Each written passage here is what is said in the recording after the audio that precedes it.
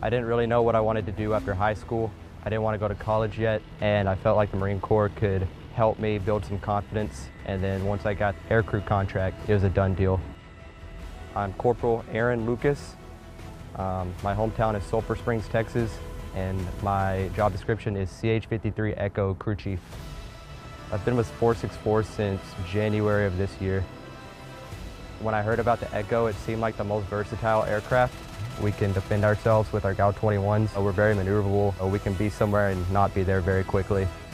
And when the birds go out, we're like the voice in the back of the pilot's head, reassuring them that things are okay, because they're doing a lot of stuff up front. They're trying to see a lot of stuff, and in the back, we're just backing them up on everything. Calls, troops, and also getting them into zones safely. And should there be a threat, it's our job to neutralize them or suppress them.